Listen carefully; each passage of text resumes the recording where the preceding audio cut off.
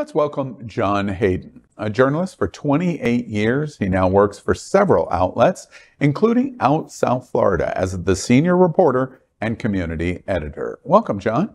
Thank you very much, Al. And in the gay agenda, Stonewall Women's Fund, I've Got the Music in Me, July 28th. Stonewall National Museum, Archive, and Library is hosting a night celebrating women and music. The celebration is called I've Got the Music in Me and will be held Friday, July 28th at the Art Serve building in Fort Lauderdale. Hilarious local comic Natalie will host an evening which features music by Uniquely Different, DJ Lydia, Robin Fear, and drum solo.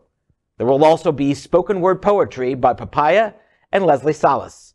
More information is available at stonewall-museum.org.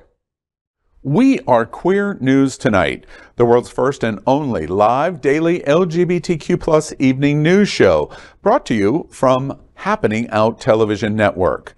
We operate in the same model of PBS and NPR, but for the LGBTQ+ community. We educate, inform, and entertain by supporting the 10 pillars of our LGBTQ+ community, with more than 100,000 a week watching us on Roku, Apple Television, and other channels.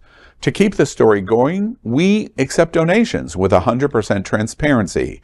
Stay updated and live authentically with Queer News Tonight.